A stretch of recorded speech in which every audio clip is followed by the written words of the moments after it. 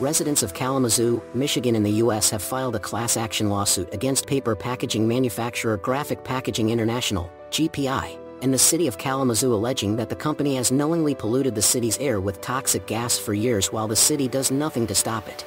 The lawsuit states that GPI has been releasing hydrogen sulfide into the area around its paper mill, which has resulted in severe health problems for plaintiffs such as asthma attacks, chronic nasal leakage, and neurological issues, as well as the wrongful deaths of some city residents. GPI's facility is the subject of ongoing state and local scrutiny over pollution concerns.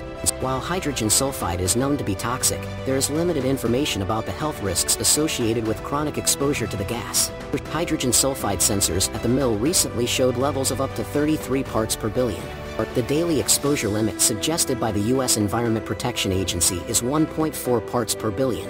The lawsuit also suggests that the city was complicit in GPI's alleged pollution.